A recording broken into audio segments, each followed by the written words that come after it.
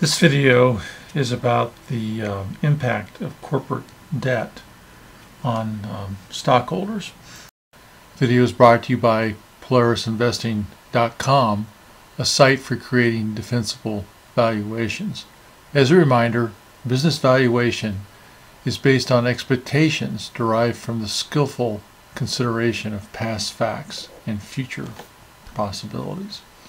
The real focus of the video is on this well-known formula of the return that a stockholder can expect. It's also derived from what is referred to as the Modigliani and Miller Proposition 2. We're going to be going into the meaning behind the formula, and also for those interested, they can stay on and watch how this formula is actually derived. Now, the formula is based on well-known propositions 1 and 2, which I show here to the right, that were created by Franco, Modigliani, and Merton Miller way back in 1958 when they were young professors at Carnegie Mellon University in Pittsburgh. Proposition 1 relates the value of a leveraged company to an unleveraged company. Proposition 2 relates the cost of equity of a leveraged company to an unleveraged company. The propositions deal with two scenarios, with taxes and without taxes. Actually, the without taxes scenario is just a special case of the with taxes scenario, where the tax rate is 0. The diagram on the right shows the two scenarios and the two propositions applied to each scenario. As you can see, setting the tax rate T to 0 in the with taxes scenario is the same as shown for the without taxes scenario. In this video, we are talking about the scenario where taxes T is greater than 0. Therefore, we are looking at this diagram here, which is also shown over here to the left. I'd like to focus your attention here to the text below the diagram. It says here that Modigliani and Miller Proposition 1 in the scenario of with taxes states that the value of a leveraged firm equals the value of a firm with no leverage or no debt, but plus the tax rate times the outstanding debt. Again, towards the end of this video, if you choose to continue watching, we'll show the derivation of that. But that is, again, Modigliani and Miller Proposition 1 in the scenario of taxes. And I'd like to point out that in the development of their propositions, they use the terms KS to represent the rate of return to a stockholder of a leveraged firm, and then KU is the value of the return to a stockholder of an unleveraged firm. There's some other references that will use KL instead of KS, but just keep in mind KL and KS both refer to the stock return of a leveraged company. Well, Modigliani and Miller went further. They used this relationship in such a way that they were able to show that as it relates to capital budgeting, which again we'll get into later, you can show that the weighted average cost of capital is equal to this formula shown here. But it's based on Modigliani and Miller Proposition 1 to get to this conclusion, and then you actually see that here in the diagram above, that the weighted average cost of capital is this line here. Now, the way you can somewhat rationalize it or see why that is true is that this straight line, Modigliani and Miller, assume that the rate for debt that doesn't change even as you take on more and more debt relative to the equity in the company, that KB stays constant, so therefore a straight line. Now, later on, we're going to get into a newer theory called static theory of corporate finance, of which that constant KB is relaxed, and it's more realistic to assume that as more debt is assumed, becomes a higher proportion of outstanding equity that actually the rate on your debt would go up over time. But Modigliani and Miller did not assume an increasing cost of debt as debt increases. It's just assumed to be fixed. Therefore, this straight line is the after-tax cost or rate of debt. Right above that is an unleveraged stock return after tax, and it's more just a reference line, but it's also a straight line, assuming that the unleveraged stock return doesn't change based on the amount of debt. Well, it won't, because it's unleveraged. There assumed to be no debt, so increasing debt in this diagram has no impact on that line. So you can see here that if you assume that the for now this line here represents this formula up here, you can see that as you add more and more debt and you move further and further up on this line, that when you combine the cost of equity and the cost of debt, since debt stays constant, this starts to increase. As you increase debt, a higher and higher proportion of the overall weighted average cost of capital is made up of debt, which is a lower number. And even though you have a slightly increasing cost of equity, it still causes the weighted average cost of capital to drop, and then eventually kind of flatline as you get so much of the proportion of total capital structure as debt that this pretty much stays flat when you get an extreme amount of debt. Well, using the results of the Proposition 1 with taxes, Modigliani and Miller, we're able to then go on to Proposition 2 and derive this formula that we see here in the diagram. That reiterate that it does assume a constant KB as you increase the amount of debt, the rate on that debt stays constant. Now, doing some algebraic manipulation, you can turn this formula around and determine what KU equals based on KS.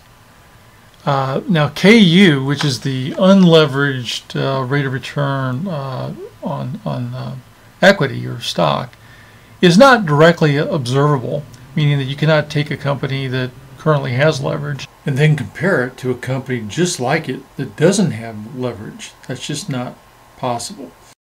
So what you do is you look at a company and you calculate its market value of debt, its market value of stock, what the current average rate of it's paying on its debt, and then using something like the capital asset pricing model, you determine what its current return on equity that the market is expecting, and then plug those into this formula, and then you can compute an unleveraged, equivalent unleveraged rate of return on stock.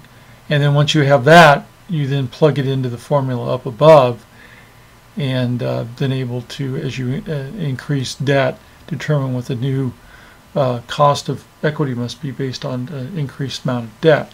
Now, what's interesting about Modigliani and Miller Proposition 2 is that it doesn't really have any direct statement to say about volatility or riskiness of a stock.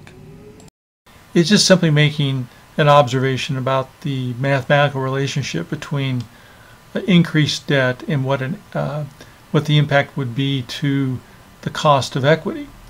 Now, we know from the capital asset pricing model that the underlying cost of equity is the volatility metric beta that quantifies risk. It can be shown that the Modigliani and Miller 1 WACC formula and the Modigliani and Miller 2 formula can be derived using the capital asset pricing model. Thus, there is consistency between the Modigliani and Miller results and the capital asset pricing model. Both approaches show that an increase in risk increases the stock's expected return. Now, Modigliani and Miller did not use price volatility in deriving their results. Rather, this is pure algebraic result that we'll show in the second half of this video if you're interested in continuing to watch through the derivation piece. And then once you have this relationship here, then you can restate the weighted average cost of capital as it was derived under Modigliani and Miller Proposition 1. You can restate it as the more well-known formula for weighted average cost of capital. Now, before proceeding, I want to make sure that it's understood that the derivation of the well-known weighted average cost of capital formula is a direct result of the income statement. And as a refresher, here's a straightforward example of an income statement. And the net operating income is at this point in the income statement. So from there down, there's a relationship between net income and net operating income, which is shown over here. The net income is net operating income after taxes, but subtracting off the cost of debt after taxes. You can see that net income, subtracted off debt, taxes, and that puts us right back at net operating income. Well, once you have that, you can do some simple addition and subtraction from both sides, and you see that net operating income is equal to this. Well, then you can look at it from an economic perspective. You can say, well, if we were to define something called weighted average cost of capital and multiply it by the invested capital, represented by debt, the value of debt and the value of stock, it's got to equal to the tax-advantaged interest payment to debt holders plus the expected return to stockholders. This assumes current market prices for debt and stock are rational and no growth in value is expected, namely expected the return on investment capital equals the weighted average cost of capital. And then dividing both sides by B plus S, you get the well-known weighted average cost of capital. And make note that this is derived without any Modigliani and Miller results. Well, with that background, let's focus in on main purpose of this video is to go through this formula here, derived from what is referred to as the Modigliani and Miller Proposition 2. Namely, what is the expected rate of return that a stockholder should expect from a company that has debt? Well, there's four components of the formula that I want to break out separately. The first one is the fact that it is made up of the unlevered rate of return, and as we mentioned earlier, that's not directly observable, so you have to go and derive it based on what we discussed earlier. Then you add to that the after-tax. So there is a tax benefit from debt, and so it's the after-tax portion of the debt that now you add on to the unlevered rate of stock return. And you multiply that by the difference between the unlevered rate of return and the average rate of debt. And that difference is essentially a wealth transfer between debt and stockholders. Now, when the cost of debt is below what the unlevered rate of return that's being made by the company, then it's a wealth transfer from debt holders to the stockholders. But if that unlevered rate of return in a distressed kind of company would be below what the rate of return is on debt, then it's actually a wealth transfer the other way around, and then the company's actually destroying value by borrowing and then earning a rate of return lower than the rate that they borrow at. So this discussion is assuming, when we say benefit to a stockholder, is that the unlevered rate of return is assumed is greater than the cost of debt. And then you multiply that by really the magnitude or the leverage amount that you're using, namely how much debt do you have relative to the overall amount of stock. With a change to the debt-equity ratio, the stock return of a highly levered company changes significantly based on the difference between the unlevered stock return and the cost of debt. And so again, four components: unobservable amount, after tax, the wealth transfer component, and then the magnitude or the leverage goes into what is the rate of return that can be expected as you increase the amount of debt. Well, next we want to talk about what does this really mean to a stockholder? What is this? We've broken the formula. We've talked a little bit about the background of the formula, and we broke it up into its four main pieces. But what does it really mean to a stockholder? How does it change maybe what kind of stocks you would look for? Well, what it's showing is that if you can find a company that consistently can earn a rate of return that's above its cost of debt, and if you can find a company that's increasing the amount of debt, it'll show that you can expect an increasing return on your stock investment. And to show you how profitable this can be, this kind of thing was first done in a big way back in the 80s through what was now called leveraged buyouts. But in 1984, there was a hedge fund or private equity company called WES Ray, and they identified a company called Gibson Greeting Cards that was pulling in just normal expected earnings year over year, just a good solid performer. But they went out and looked into the free cash flow and debt and all the things that we've been talking about as it goes into this calculation, and they determined that Gibson Greeting Cards was actually consistently generating revenue and creating enough free cash flow to easily cover debt and what little growth they were experiencing. In other words, that their rate of return was well above on their projects was well above the weighted average cost of capital, and that they could easily accommodate more debt without significantly impacting their free cash flow, and therefore they could borrow the majority of the money needed to buy the company. This is called a leveraged buyout, and get a big rate of return as stockholders.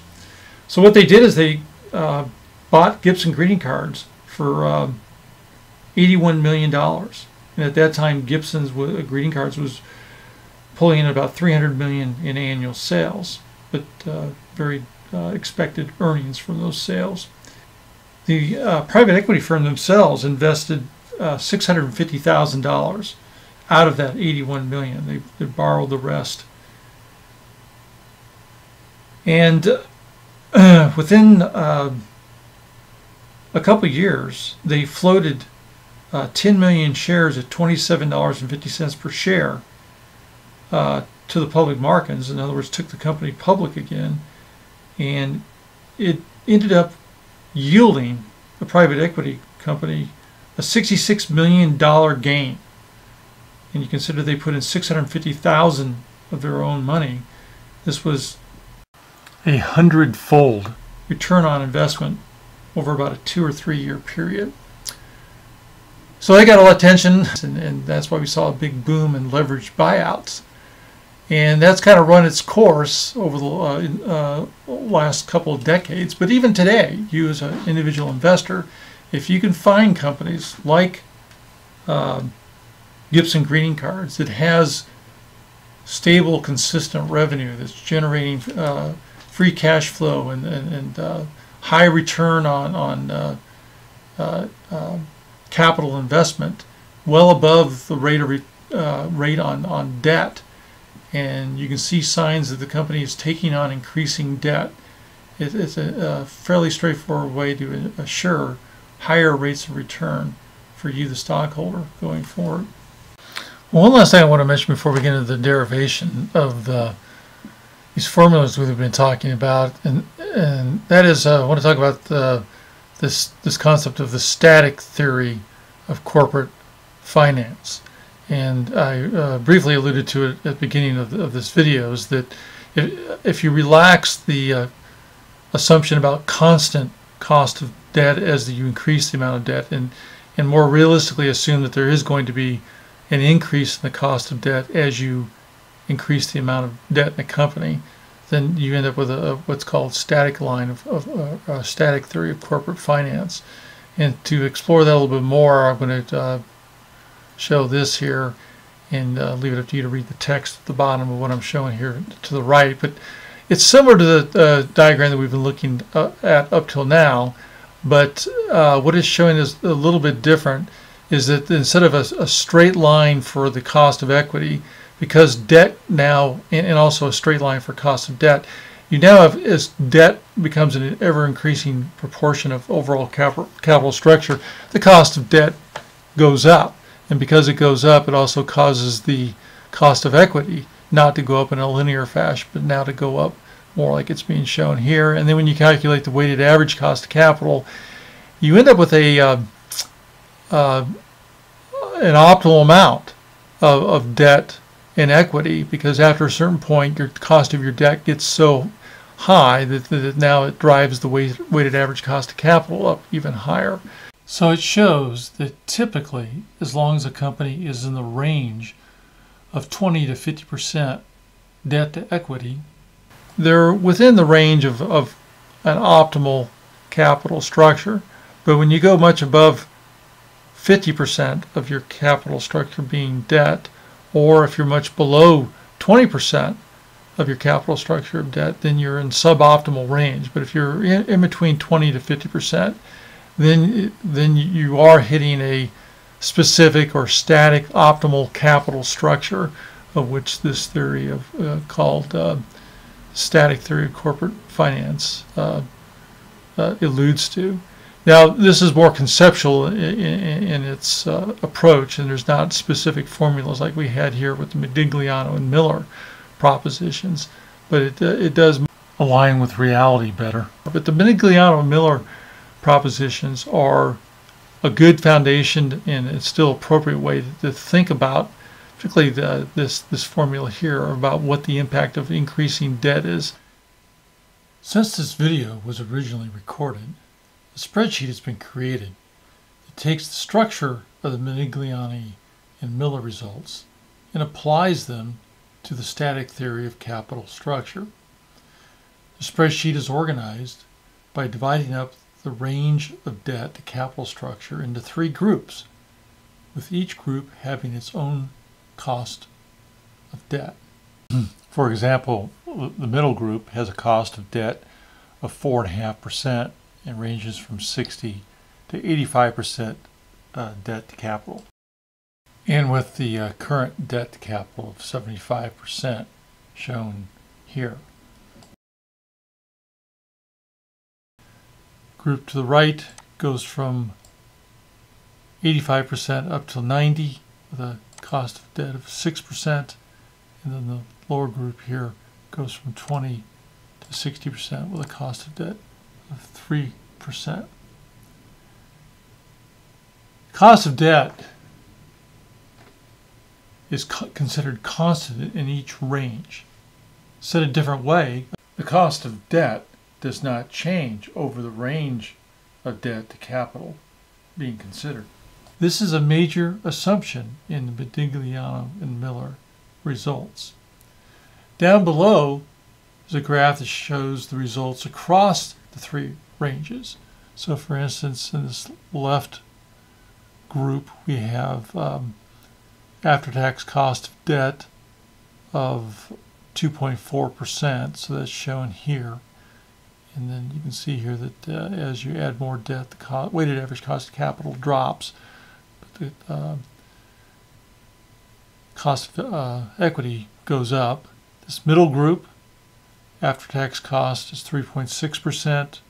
Weighted average cost of capital goes down as you add more debt in that range, and the cost of equity goes up. And then this third group, as more debt is added, the weighted cost of capital goes down, the cost of equity goes up.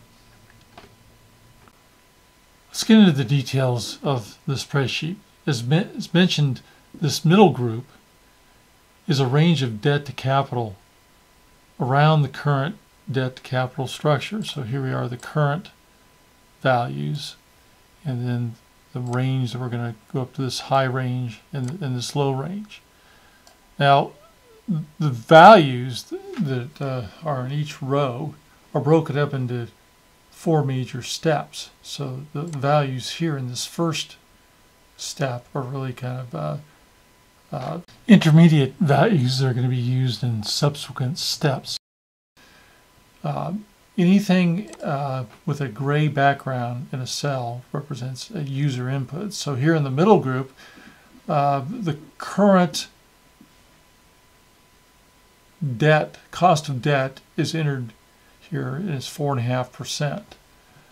The next row has the risk-free rate, which is entered once up here, and it pertains to all three groups of 2.5%. The reason it's repeated down here is that we'll see later on it is possible to change that value specific to a group, so it's repeated.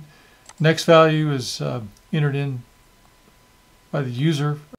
It is the debt to capital ratio, and then this next value is the equity to capital ratio. Next calculation is done to calculate the after-tax cost of debt, and then the debt to equity ratio is calculated. With those values now calculated, we move on to the next step, which is to calculate the cost of equity and the weighted average cost of capital using the well-known formula for weighted average cost of capital. Before that, do calculate the levered beta using this formula, and then unlever the beta. Now, here when we get started, the current beta is looked up on a website and entered in. In other places on the spreadsheet, this value is calculated, and then an unlevered beta is calculated.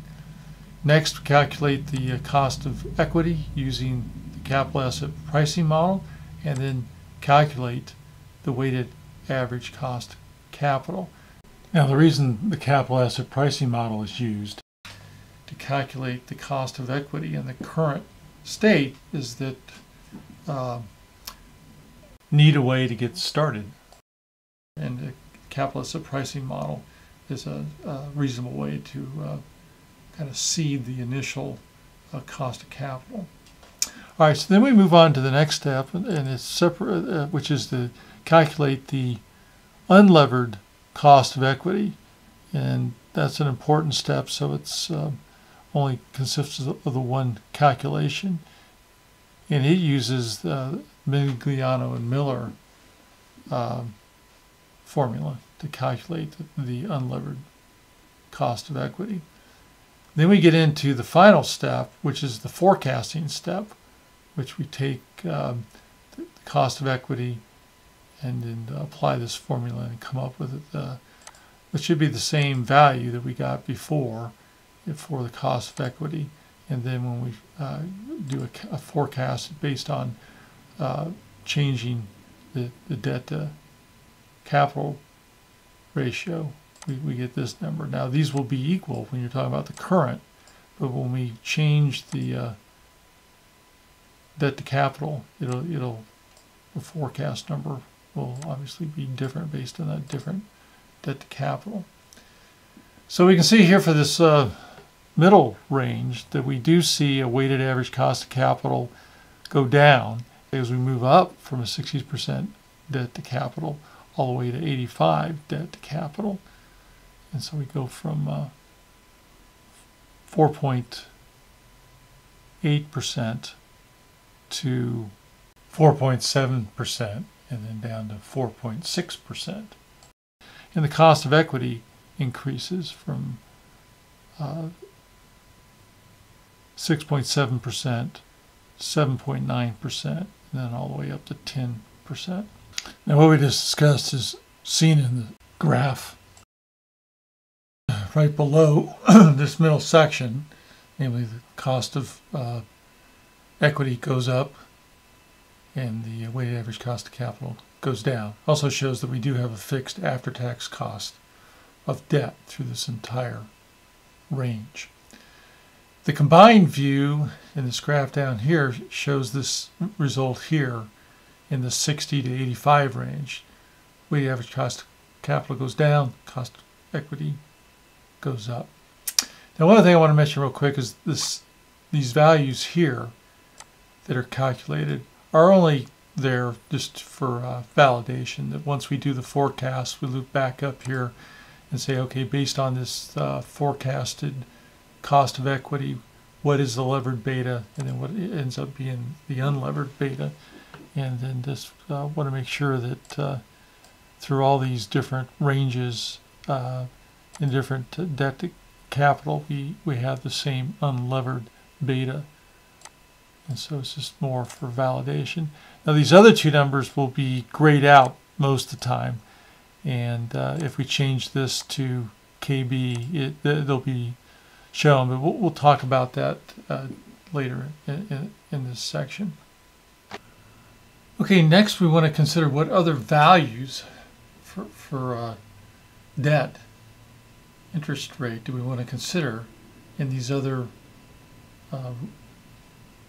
ranges.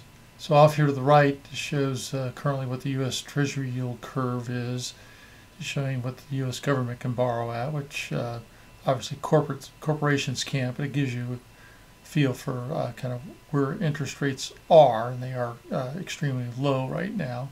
Then to the right of this is different credit bureau ratings, Moody's, Standard & Poor's, and Fitch ratings, but they all have some high quality rating down to what's considered non-investment grades. And then over here we see different interest rates that most companies can get depending on how their businesses are rated. Higher quality can get down below 2%, and non-investment grade interest rates are around 6% and higher. So a reasonable upper range to consider is 6% based on these numbers, and then a lower range might even be as low as 2%, but considering we're starting here from a current environment of 4.5%, just going to consider 3%. Okay, next we're going to focus in on this upper range where we use a constant cost of debt of 6%, and the range is, it goes from 85% to 90% cost, or an 85 to 90 debt to capital ratio. Just a reminder, this middle range went from, started off at 75 and we lowered it a little bit to 60 and then up to 85. So this range is just picking up at 85 and just going up to 90. It does use values that are common across the three ranges to calculate other values. So I'm not going to go through each calculation because they're similar to what we did in the middle group. What we end up with is a unlevered cost of capital of 7%, and then we forecast from that up to this 90% debt to capital, get a 13.8% cost of equity, and then a forecasted weighted average cost of capital of 5.7%. We loop back up and take this cost of equity and calculate the levered beta, and then unlever the beta, and just make sure it stays at 0.35. The graph below there shows that as we increase the amount of debt, that the cost of equity goes from 11.3% up to 13.8%. So it goes up, and the weighted average cost of capital drops slightly from 5.8% to 5.7%, and we're using a constant after-tax cost of debt of 4.8%. Then we roll that result into this combined view, and we see the weighted average cost of capital drop, the cost of equity go up for this range. Okay, now we look at this last range here to the left, where the range goes from where the middle range left off at 60% down to 20%. I'm not going to go through the calculations because they're the same as we saw in these other groups. What we end up with is with a 20% debt to capital, we end up with a cost of equity of 4.6% and a weighted average cost of equity of 4.2, and then we raise it up to 60% debt to capital. The cost of equity rises to 6, but the weighted average cost of capital drops to 3.8%. See this in the graph. The cost of equity again goes up as you increase the amount of debt, but the weighted average cost of capital drops, and then the after-tax cost of debt stays constant at 2.4%. So now we see all three of these ranges in the roll-up view down here, and this latest low range is down here with the weighted average cost of capital dropping, and then the cost of equity going up. Now notice in this group, the low weighted average cost of capital is actually the lowest across all the groups, and therefore it's the optimal or minimum weighted average cost of capital for the three groups that are being considered. And the weighted average cost of capitals that were considered are shown here in orange, namely here at the 20% debt to capital, and then this is in yellow because it's the optimal, but it would be orange otherwise at 60%, and then also at 60%, but at a higher cost of debt is 4.8, and then here at 75%. Debt to capital is 4.7 WACC, and then up at 85 is 4.6. Raise the interest rate of debt, and then go to 85, and we get 5.8%, and then go all the way up to 90, and you get 5.7. So up here, the minimum WACC is displayed in yellow, and then where it is across these different ranges is also shown in yellow. And again, it was selected from the cells that are in orange. Now right below that is the change in value of the company. If the company moves from a 75% debt to capital ratio, a 4.5% interest rate on debt, to a 60% debt to capital structure with an interest rate of 3% on debt. That lowers the WACC from 3.8% to what it originally starts out at 4.7%. And that calculation is just simply realizing that current value is net operating income after tax divided by the WACC.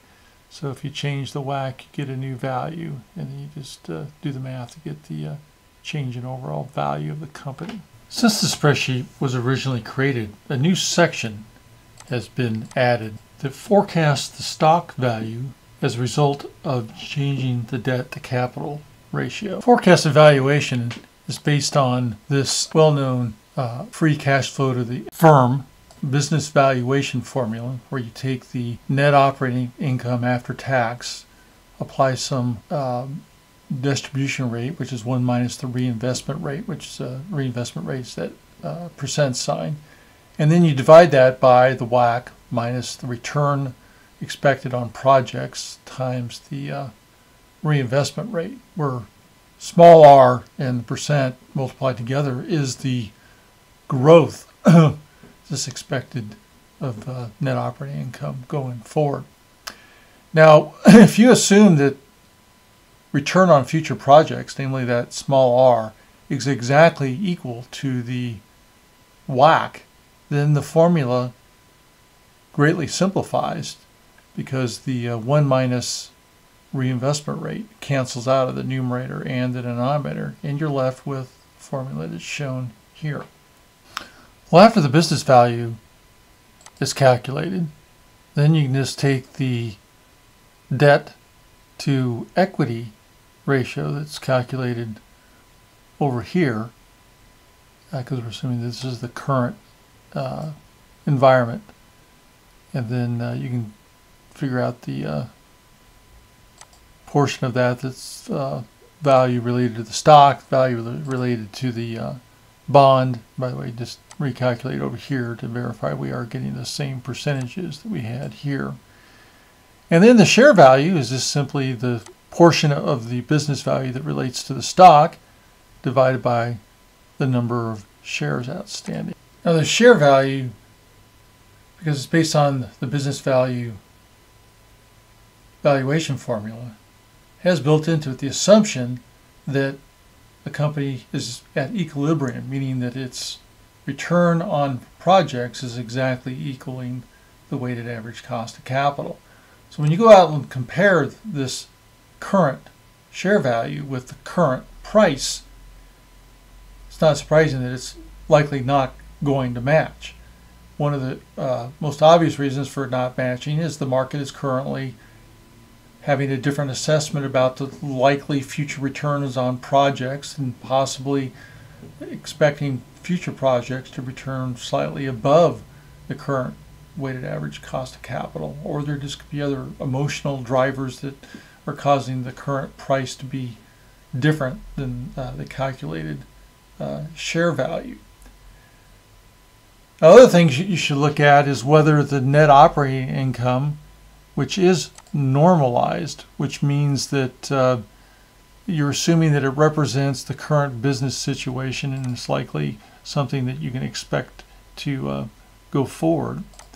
And a way to look at that is go out to a site like Reuters, look at the financials, and you can look at the operating income here over the last several years, and you can see that for this company it has bounced around quite a bit, which is normal for most companies. And then the art of valuation is trying to decide, well, what's kind of to be expected going forward, the normal operating income.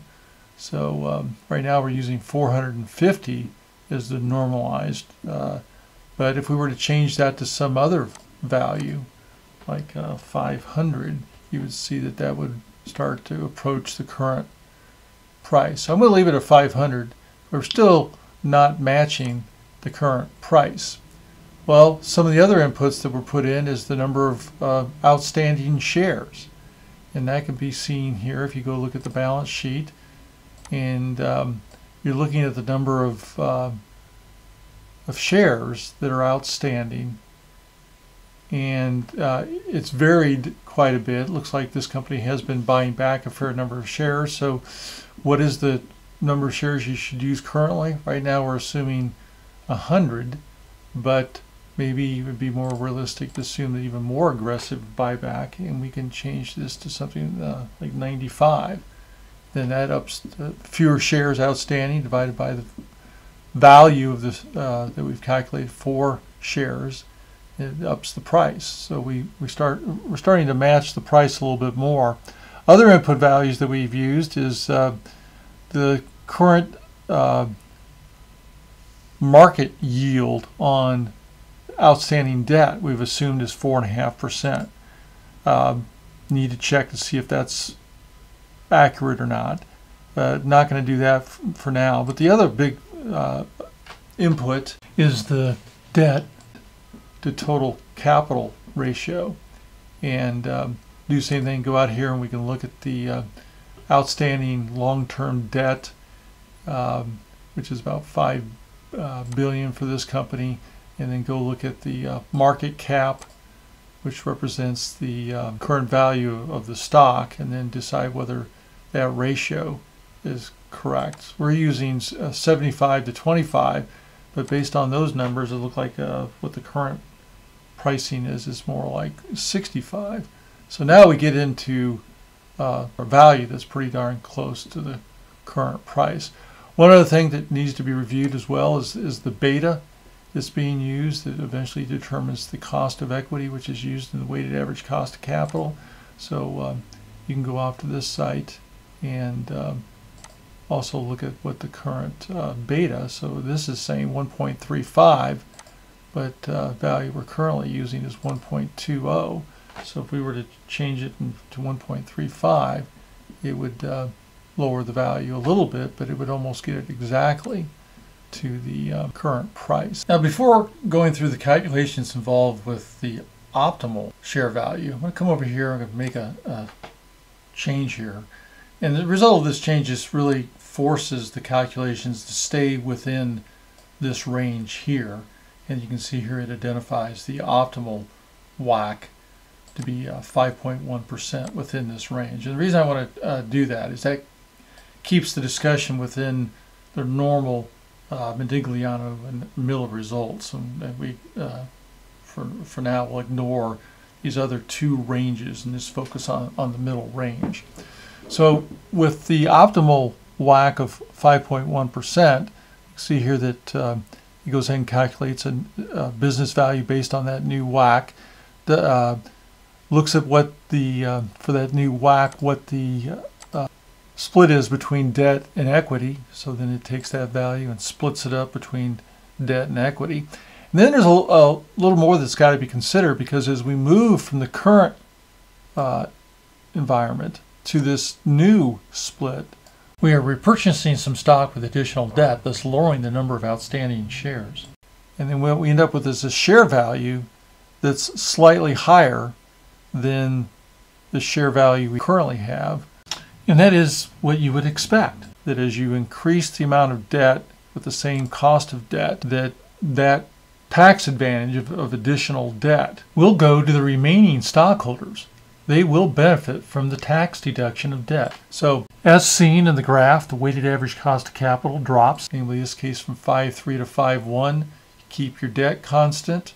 Yes, the cost of equity does go up. We went from 13, we're up to 13.6 now, whereas we started out with 8.6.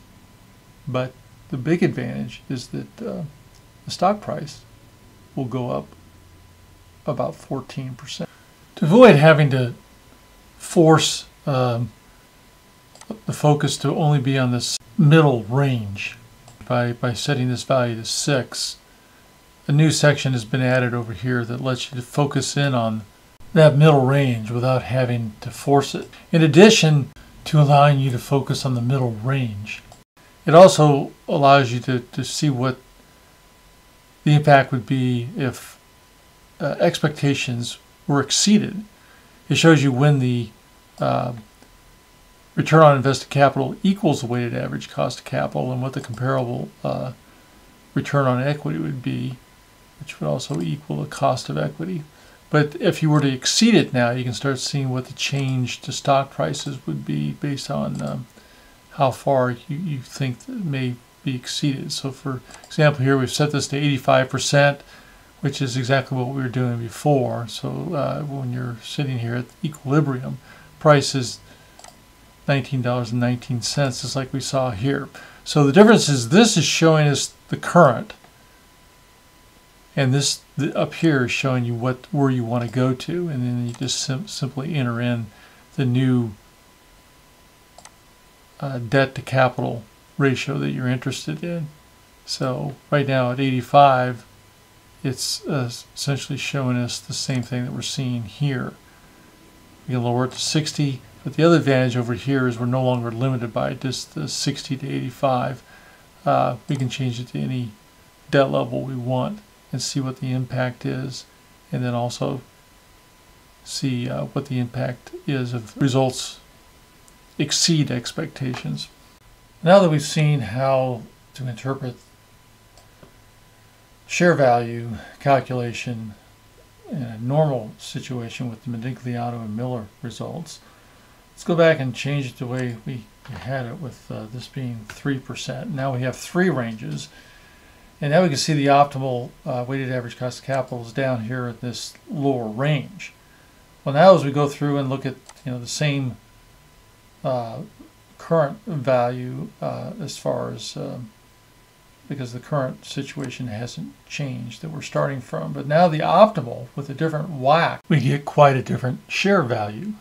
Well, this makes sense because yes, we're lowering the amount of debt, and therefore you would think that the share value would go down. But because we're dealing with a lot lower cost of debt than we were in this middle range, that's what's causing the value of share to go up, even though we've got less amount of debt. It's just much less expensive debt than we had before. Okay, next I want to briefly talk about the possibility of lowering the debt to capital all the way down to zero.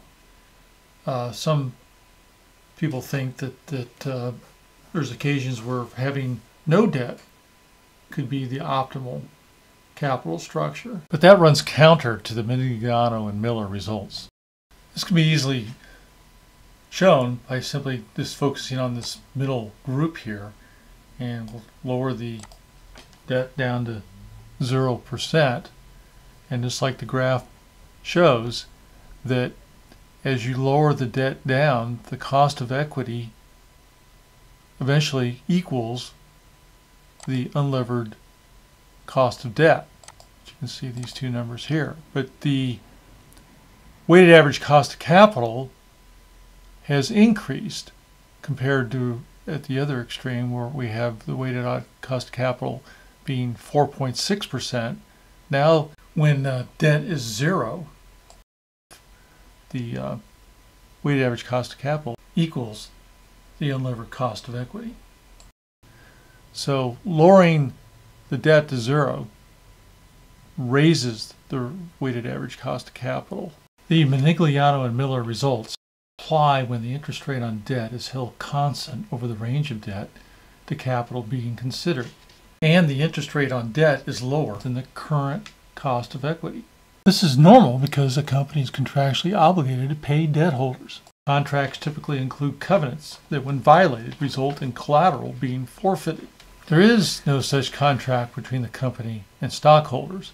Without guarantees, the risk assumed by stockholders is greater than that for debt holders.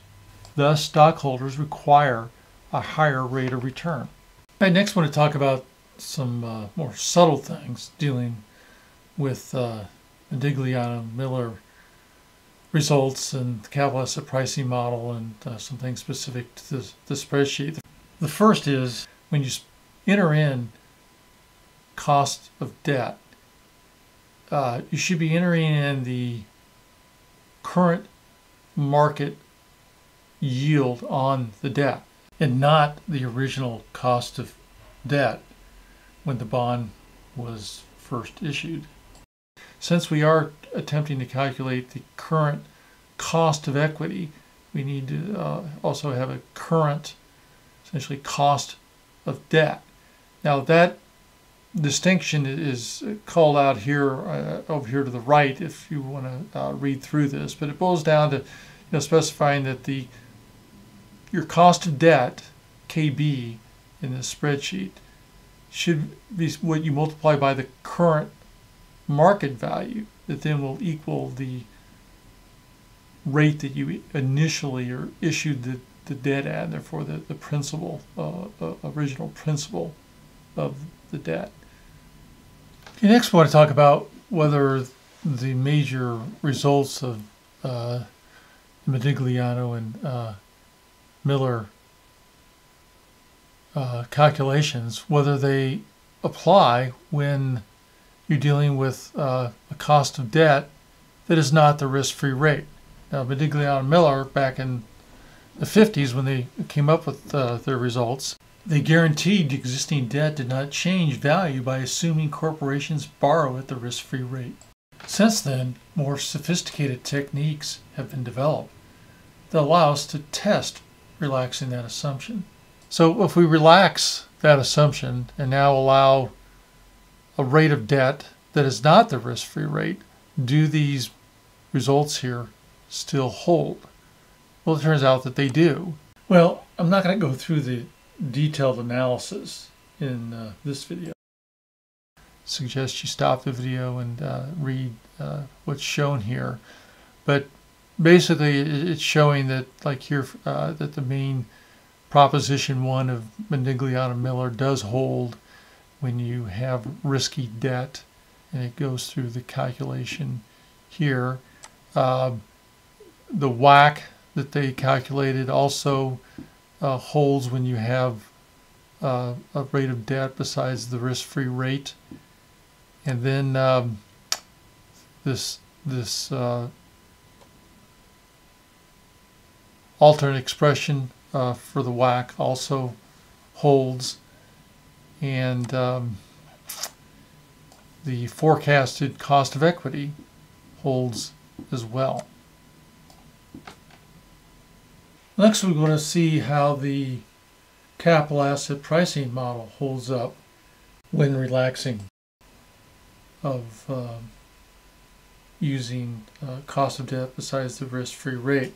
Well, what's shown here is some calculations that were done to combine the capital asset pricing model with the Modigliani and Miller results. And unfortunately, by relaxing that assumption of risk-free rate, it doesn't hold up when applying capital asset pricing model, because in order to get the same forecasted cost of equity that Modigliani and Miller came up with, the capital asset pricing model requires that the cost of debt be at the risk-free rate, and that's actually shows up here, where you end up with a term that essentially is the unleveraged cost of beta minus the risk-free rate. So when you bring it down here for an equivalent expression of cost of equity, it requires the risk-free rate. So that's why in the spreadsheet we see the distinction between the risk-free rate that's being assumed and the cost of equity for these different ranges. And there is an override here that if we, and it's why these values here are grayed out, because they're not going to be equal when you attempt to calculate cost of equity using the capital asset pricing model. Then the WACC that comes from that, and then the unleveraged cost of equity that is downstream further to that, are not going to equal. So they're grayed out. But if you wanted to see the impact of setting the risk-free rate and the cost of debt to the same value, then you will see that they all equal now. But the default value is this, because it's not realistic to think corporations can borrow at the risk-free rate. One remaining thing to discuss related to the relaxing of the cost of debt from being risk-free. Question comes up, how does it impact the calculations of the unlevered and levered betas? Because those are capital asset pricing model related. Well, the good news, it doesn't impact that result, and comes down to the fact that here's an expression for the cost of equity based on combining the Modigliani and Miller results and CAPM results, and eventually you can derive that even with a relaxing of the cost of debt not being risk-free, that this relationship between the levered beta and the unlevered beta holds up. And the reason for that is that the portion of the formulas that include RF can be divided out and just leaves the leveraged beta, and this portion over here that includes the unlevered beta. If you're interested in using this spreadsheet, you can download it from the Polaris Investing website. Take the Dropbox link, go to the folder called Polaris Website Videos, and there go to Finance Topics and get the spreadsheet from there. Well, the remaining part of this video, we're going to be talking about the derivation of the Modigliani and Miller propositions 1 and 2. So if you're only interested in really the outcome and how you would use the results of the propositions, then I suggest you stop the video. But if you have interest in knowing kind of the details behind the derivation, we're going to go into that now. So first off, what I'm showing here at the top right, I apologize for this, the handwritten notes, but is a convenient way for me to go through this. We're going to go through the derivation of the Modigliani and Miller proposition 1 in the scenario of taxes. And the way that they went about deriving this result is they used an arbitrage argument. Today the approach is generically referred to as replicating portfolios. This was developed way back in 1958. It was developed over a fairly short period of time as they were preparing for teaching for the first time a corporate finance class. And they were both, Modigliani and Miller, were economists. And so they came with that background and just felt like there was lacking information in this area, so they banged out, according to the story, over the summer as they were preparing to teach in the fall these propositions. Well, anyway, they were the first to really apply a arbitrage argument into the derivation of their formula. So what they start off with is two different ways to finance a company. One was to sell stock in a leveraged company, or for let's go the other way. Say you're an investor, it would be that you would buy a stock in a leveraged company, and then the company, since they're leveraged, they would earn some net operating income, but they would have to subtract off the cost of debt. They get a tax benefit, so they're only subtracting off the after-tax cost of benefit, and that essentially be the net income.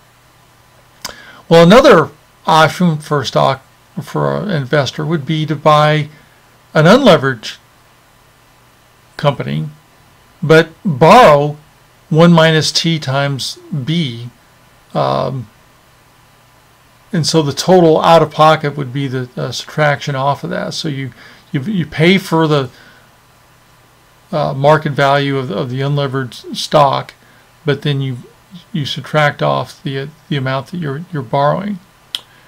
The payout would be the net operating income of the unleveraged company, and there would be no debt from the company itself, but the individual would have to pay KB on the amount of money that they borrowed. This assumes that the individual borrows at the same rate as the company. Well, you will notice that with this rather contrived amount to borrow, the payouts between the two scenarios are the same.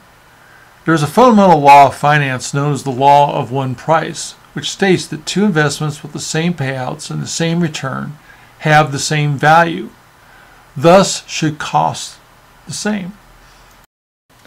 But the reality is that because in this first scenario, where there is a tax advantage to the corporation taking on the debt, whereas in the second situation there is no tax advantage to the individual taking on the debt.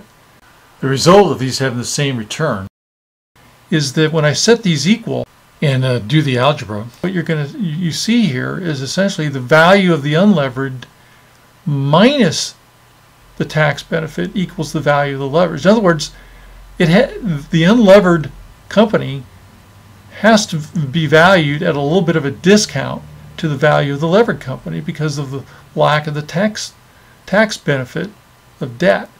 And when you move things around, I think you see here that you get the Modigliani and Miller proposition 1 in a world of taxes, that a value of a levered firm equals the value of an unlevered firm plus the tax rate times the amount of outstanding debt.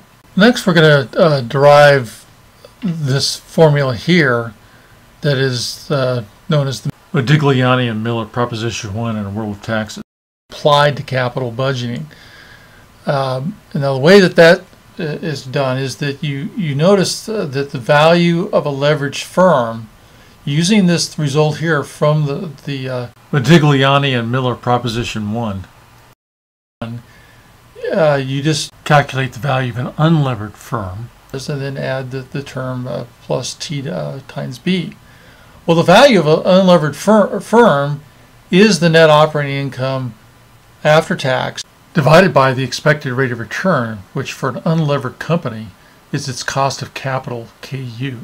That's derived from what's called the earning capitalization model, where you assume that the company has reached equilibrium, where it's earning a rate of R on its projects exactly equal to the expected rate of return of KU.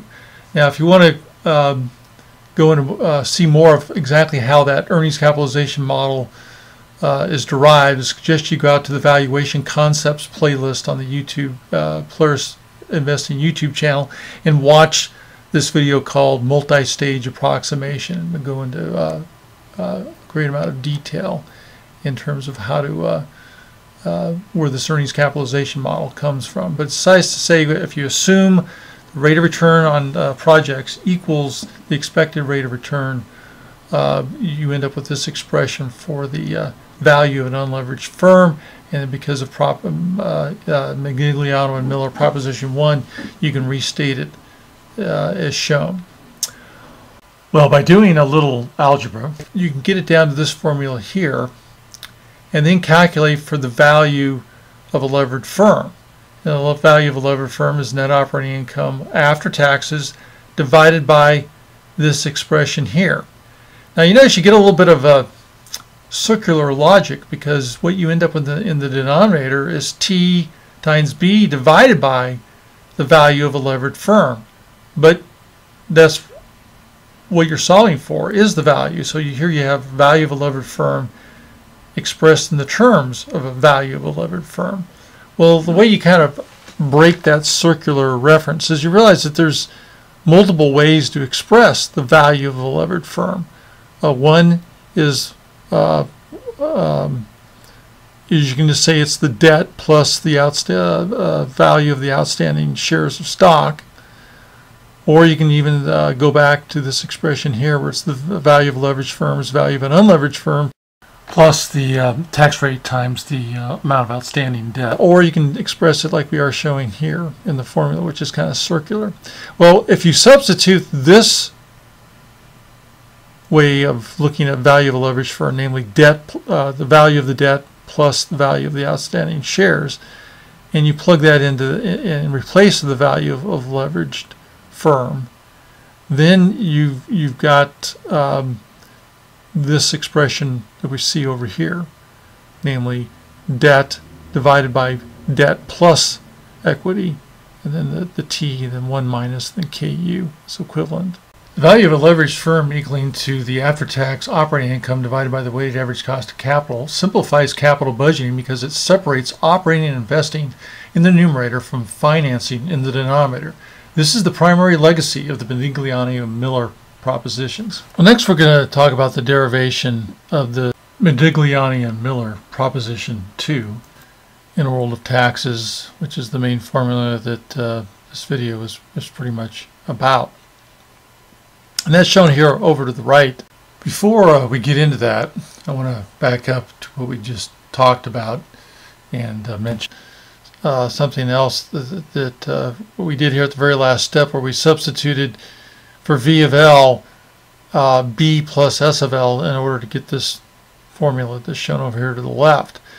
Well, that is a little kind of a problematic area of Modigliani and Miller propositions. Is now, what do you use for the price of debt and the price of the stock? Well, the price of debt, you can use market value, and that's a fairly reasonable way to calculate the B value. But SL is actually based on the KL and the value of the leverage.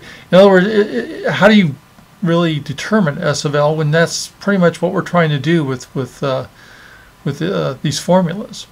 Well, what you do is you just go out to the market and look at the market price, and you assume the market is typically efficient and gets prices reasonably close to true value most of the time.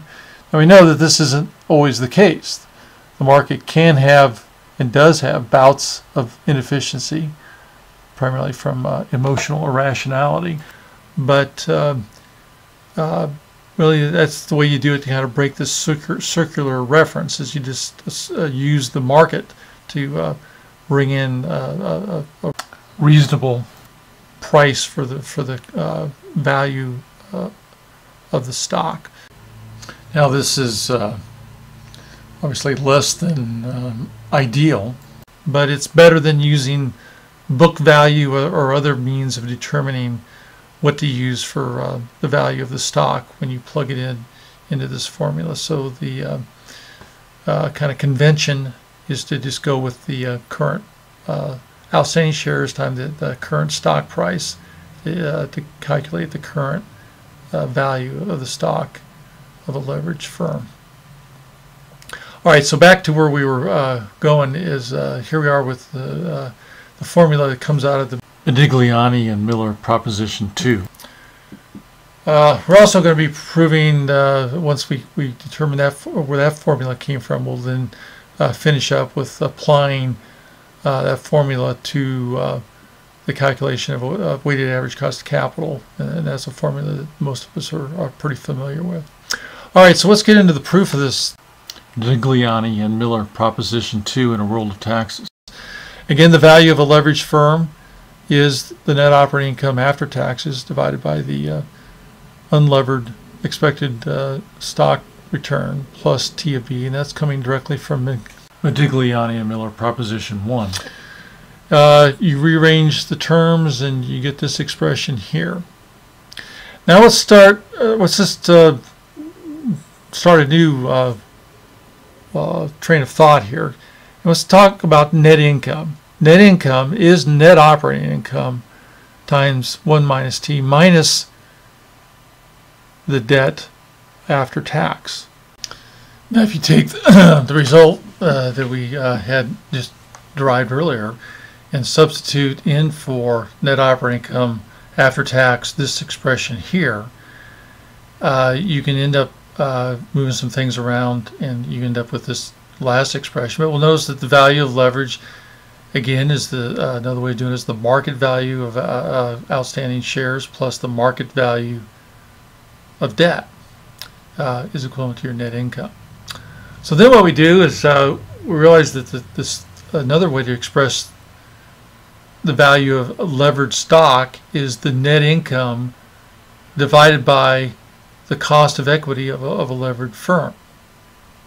And then rearranging terms, we have an expression now for the levered cost of equity equals net income divided by the value of the leveraged stock.